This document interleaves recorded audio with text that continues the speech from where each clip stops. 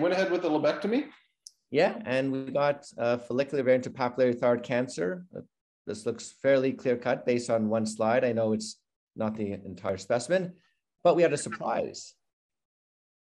And Marge, do you want to comment on this area here in this lymph node? It's a beautiful example of ENE. If you're on the left, on the upper left quadrant of this slide, you can see it's breaking through a rather thickened capsule, and CNE, extranodal extension.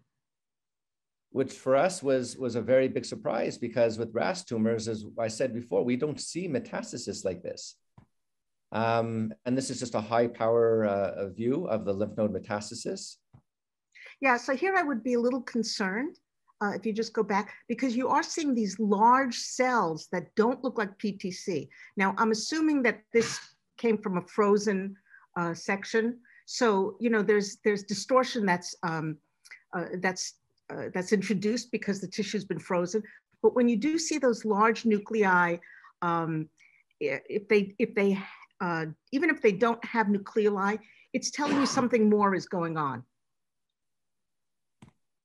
And then we routinely, as I said before, we stain the lymph node for BRAF, and it was positive.